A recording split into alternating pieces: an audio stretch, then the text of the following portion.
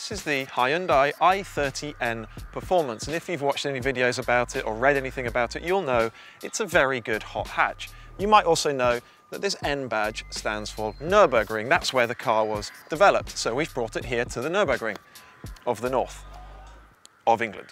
Okay, so Cadwell Park in Lincolnshire isn't exactly the Nurburgring, but look at the way it rises and falls. Look at the way it twists and turns through the trees.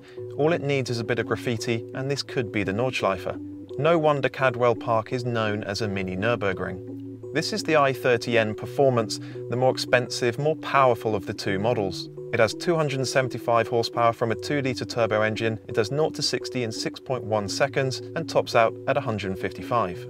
So we've got a double opportunity today. We can have a go on this extremely challenging circuit, this really distinctive Cadwell Park, and see just how much fun it is. And we can also try this very promising Hyundai i30N Performance hot hatch on track, see if it can live with a proper racetrack. Try not to be distracted by this open face helmet. I know it's not flattering. So, Cadwell Park in Lincolnshire. In the UK, we've got two types of racetrack really. We've got old airfield circuits, Silverstone, Castle Combe. They're wide, they're open, they're flat, often very, very fast.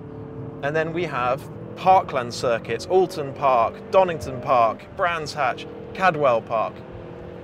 They have gradient change. They have tight, twisty sections as well as really fast bits. They're much prettier to look at. And Cadwell Park is perhaps the prettiest and most challenging of all of them. Wow, what a place. So we're up at the top of the circuit now at the far end. This long, long, long, unending right-hander. And then round we come into the gooseneck, a drop downhill, surely one of the steepest drops in all of British motor racing. Tight left-hander here. Now we're back to the bottom of the circuit, heading up to this very, very tight mountain section. Clip the curb there, full power, up the top, can't see a thing, and there we go. You take off there in a fast car or a motorbike, and then straight into this very, very twisty section. Wow, what a brilliant bit of track that is. I almost crashed the Caterham there once. It gets very slippery in the wet under the trees there. Wow, okay. Leading up to Coppice. Ooh, scary fast corner this is. Every time you go through it, you realise you could have carried so much more speed. Yet once again, I took off way too much speed.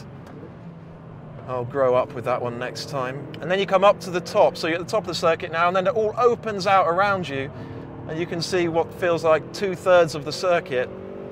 Completely different character to the rest of it. Wide, open, very, very fast, rising up here, and it's blind, can't see a thing, and then you eventually spot the braking point, and then we're back into the very, very long, endless right-hander once again. Whew, it's a hell of a circuit this, it really, really is. Whether you prefer 2 wheels or 4, get yourself booked on a track day at Cadwell Park. It's a sensational place. What about this car then?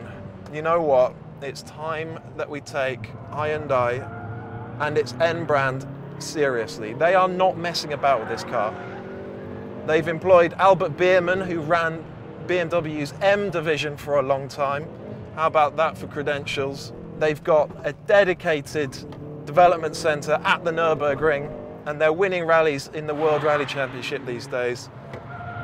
Yeah, these guys mean business, and this car, wow. So we're on a bespoke Pirelli P0 tyre. Really, really good grip in the dry actually. And the tyre's not fading. We've got a good pointy chassis balance. What do I mean by that? I mean, it's got a great front end, no understeer really in it, and the rear end is right there with you. You can feel that the car's got balance. It feels fantastic. And it just means you can lean on the front end so hard, chase speed through every corner, steers beautifully. Lovely, crisp, direct steering, no slack in it.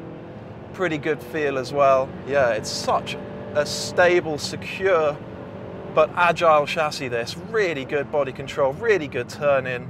Can you tell I'm struggling to criticise this car in any meaningful way.